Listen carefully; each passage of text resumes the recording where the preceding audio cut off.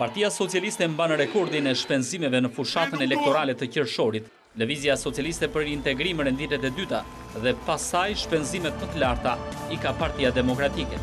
Komisioni Qendror i Zgjedhjeve ka publikuar raportet financiare të Partive për fushatën, ku bie në sy se PS ka shpenzuar më shumë se 100 milion lek për zgjedhjet parlamentare. Sipas këtij raporti, burimi kryesor i fondeve që Partia Socialiste ka shpenzuar në fushat vjen nga kuotat e antarësisë. Pastaj fondet që merr nga shteti dhe 9 milion lek janë donacione nga persona të ndryshëm.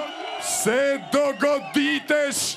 Partia Demokratike ka shpenzuar 58 milion lek. Sipas raportit e gjithë fushata e PD është mbajtur nga fondet shtetërore dhe Partia Demokratike ka deklaruar zero të ardhura nga persona të ndryshëm apo dhe kuotat partijake. A nuk e di gjithë Durrësi?